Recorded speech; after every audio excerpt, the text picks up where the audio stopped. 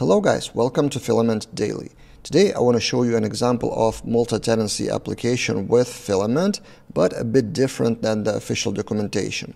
In general, the word multi-tenancy is so multi-understandable, so to speak. There are multiple ways to do multi-tenancy with single or multiple databases, single or multiple teams per user, who can access what is the registration of tenant, when it happens, when the new users get into the team or their tenant, is it invitation-based or by admin or their own registration or something like that. Who can access which records, by user or by team. A lot of things that are totally individual. That's why it's almost impossible to write the docs on all the multi-tenancy, and that's why the docs, in addition to simple multi-tenancy with global scope, they provide the example of setting up multi-tenancy with multiple teams per user. But in my experience, a more typical case of multi-tenancy is single team per user. So this is exactly what we've built in our filamentexamples.com. A new project, new premium project is multi-tenancy with a single team per user. So in this video, I will demonstrate to you how it works and partially show the main features. Not every feature, because that would be unfair to premium owners of filamentexamples.com, but you will get the main idea. So how it works, this is the project inside, but if I sign out and register with a new user, sign up for a new account, use fake filler Chrome extension, sign up, and then I land on a registration team for the tenant, for the team. By default, it's my name team. I create a team, and then it's a task management or to-do or whatever system. But the main thing that I want to show in this project is profile page of a team. So there's a team profile, tenant profile page where you can edit the team name, but also invite new users into your team via email. So this is not done by default in the Filament documentation. So let's compare Filament documentation with partially our code in the Filament examples. And this is the code on GitHub, and I will partially read the tutorial, the instruction that comes with every project in Filament examples. So how it works. In the user model, we have two things: has default tenant and has tenants. So those interfaces, and then we have belongs to one team, not multiple teams. Then this is important, can access tenant. Then the tenants is empty array because we don't have multiple tenants. And then the default tenant is the team. So this is how we deal with the model. Then in the panel provider, in our case it's app panel provider, not admin. We customized it to be app here. And then we add a few things around tenant. By the way, ignore these comments. This is torchlight syntax highlighting for that to be visible on the page in a better way. So we specify tenant as a team class. Then we have tenant registration page, the one that you saw on the screen with just the name inside.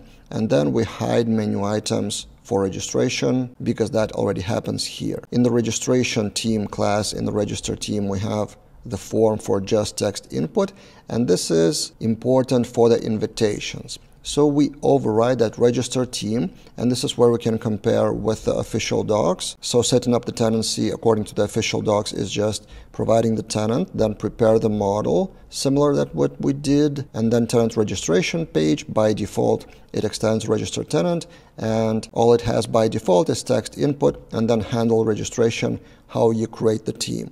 So in our case, we extend that and we add handle registration and handle team invitation. So after the invitation in the email, which I will not show in this video, but you will get the idea. The email is sent, and then the email contains the link to the registration form. And then after that registration, the user lands on this page, register the team, but we check if there is a team already. This is done in the mount method. So after the parent mount, we handle team invitation here.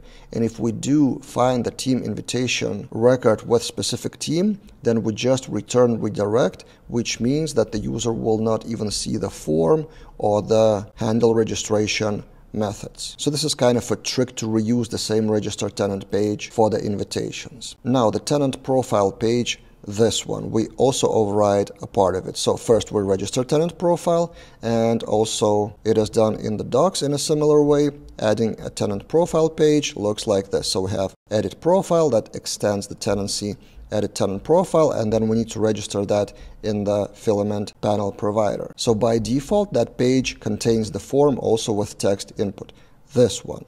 but also we add a table here. And this is how it is accomplished in our case.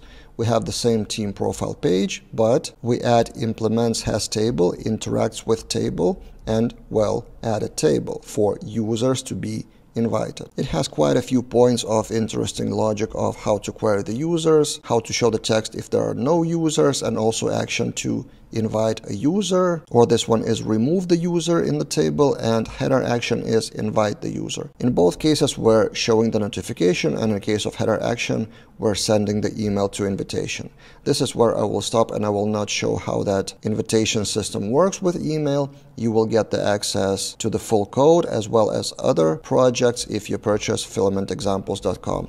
This is what I will often do on this channel, so we'll put a lot of effort into building like the full project with tutorial around it, and on YouTube I will shoot part of it, kind of a teaser for you to purchase the full thing, but also valuable enough on its own so you would understand the basics, how in this case, for example, multi-tenancy works in Filament, and how there are different parts that you can quite easily customize. So I hope to maintain that balance between free videos with free code snippets and premium projects on Filament examples with full access. What do you think about this example? Would you implement something differently for multi-tenancy, or what is maybe your different story for what you need for multi-tenancy projects? Then ask your questions in the comments below, and I will probably cover them in the future videos.